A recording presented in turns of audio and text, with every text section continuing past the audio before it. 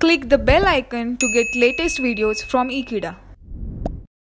Hello friends, I welcome you all to this video. In this video, we are going to conclude chapter number 1, Introduction to Microwaves. So up till now in this chapter, we have gone through various information related to microwave engineering that is very essential before we study the basic principles, the working operations and the design and analysis for the microwave engineering systems. So I hope you are very well familiar what exactly the microwave is. It is basically the electromagnetic wave with the frequency range between the 1 gigahertz to 300 gigahertz. So here we have the specific behavior of the microwave, and because of that we achieve the various microwave applications. The principle of operation, we started to have a solid background with the knowledge of electron motion in the presence of electric field, magnetic field, electromagnetic field, where we have solved one basic problem also. Now the microwave equations, its propagation through various kinds of media have also been covered. So lastly, the specific applications where the metallic film coated plastic substrate are used to have attenuation of radiation are to be understood. So let us have the understanding of this particular topic.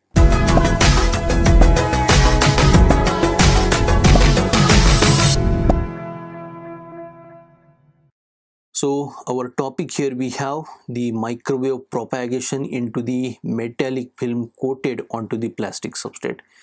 There are certain engineering applications, for example, the windshields of the aeroplane or the automobile if you take, or some another applications where the radiation is to be attenuated at the optimum level. So for that case, the metallic film is to be coated onto the plastic substrate and it has to be used for the optimum use. So at this particular point, what is the effective conductivity for this metallic film as considered to that of the bulk metal is also to be accounted. Then what is the surface resistance for this particular metallic film and how much attenuation is achieved by using such metallic films coated onto the plastic, or if you take the glass also, that is also permissible. So that we need to see here. So let us have the formulation of the conductivity of this metallic film. The conductivity of this metallic film is denoted by sigma suffix f. So I write here sigma suffix f, and it is calculated by using the conductivity of the bulk metal also, along with the thickness of the metallic film and the electron mean path. So here the formula I give you, that 3 into T into sigma divided by 4 times P in the square bracket. Here we have ln in bracket P divided by T plus 0.4228. This formula is very important. The next two problems are also based on to the use of this particular formula. So in this formula, the film conductivity sigma suffix f depends on this sigma. So this is actually the conductivity of the bulk metal. So at the last of this video, I shall be giving you the specific values for the gold, silver and the copper metals here. T is the thickness of the metallic film here, and P is the electron mean free path. So here in this diagram, simply if you see, if this is the metallic film and it has been coated onto such a plastic or glass substrate.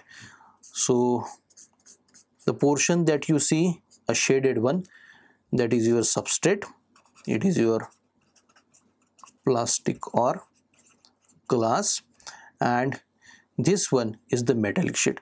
So this is the dimension T, the thickness of the metallic film. So inside this metallic film, whatever the conductivity if you take, so that is sigma suffix f. So if only the metal is to be taken arbitrarily in the bulk form, so that it will be the conductivity sigma, and for having the free electrons in this metallic film, whatever the mean free path is there, so that is need to be accounted by P. So depending on T, sigma and P, here also P and T are accounted, the complete manipulation of this particular calculations can be done, and finally this sigma suffix F can be calculated. Now in the formula of resistance that just now we have seen, if we make the length of that particular metallic film is equal to the width of the metallic film, so in that case we have L is equal to W.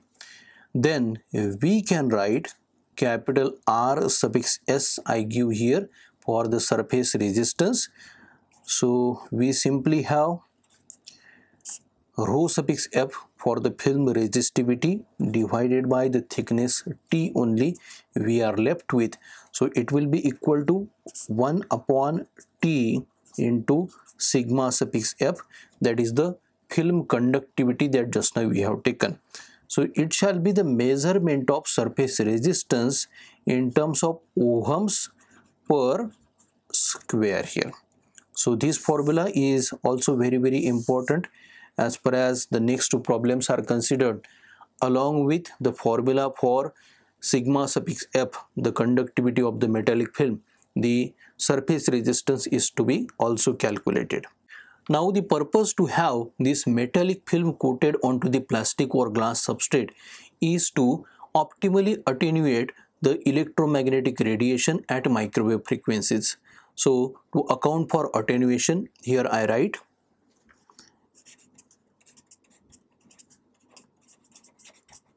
attenuation. So it is because of the three terms. Very first of all is the capital A, that is added with capital R, and that is further added with capital C. So capital A is accounting for the absorption loss because of the metallic film, and R is because of the reflection loss, and C is accounting the correction term into the addition of these two. So finally the attenuation, I have abbreviated here ATT, is actually 40 minus 20 log of R suffix S, that is the surface resistance in terms of ohms per square that we have just now written into the last formula. So this attenuation will be in the terms of decibels. So this formula we are also going to use for solving next two problems. The example problems that we are going to take here, so specifically the metallic film that is coated onto the plastic or glass substrate, the metal is most of the times gold, silver or copper. So I give you the constant values for the conductivity, resistivity and the electron mean free path. So let us take for gold. So for gold, the conductivity, the bulk conductivity sigma is equal to 4.10 into 10 raised to power 7 moles per meter. Now the resistivity of the bulk is also given. It is 2.44 into 10 raised to power minus 8, that is ohm meter, and the electron mean free path, that is denoted by small p, is equal to 570 angstroms. So angstrom is 10 raised to power minus 10 in multiplication to the value here. So this is for the gold. Now for the case of silver, the silver meter if you take, so that time the bulk conductivity sigma is given by the value. The value is 6.170 into 10 raised to power 7 moles per meter. The resistivity for the silver bulk is given by 1.620 into 10 raised to power 8, that is ohm meter, and the electron mean free path is given by the value 570 angstrom. Lastly, if you take the case of copper, so for copper I mention here the sigma value is equal to 5.800 into 10 raised to power 7 moles per meter. Then the resistivity rho is given by 1.724 into 10 raised to power minus 8 ohm meter. And lastly, here we have electron mean free path P is equal to 420 angstroms here.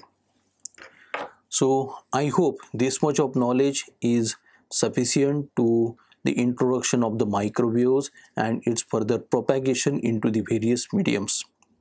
Now, based on to the current concept, in the next lecture we shall be solving two problems to have the calculations of attenuation. I hope you like this particular video. If you want to have some more information, you can subscribe to Ekeeda channel. Thank you.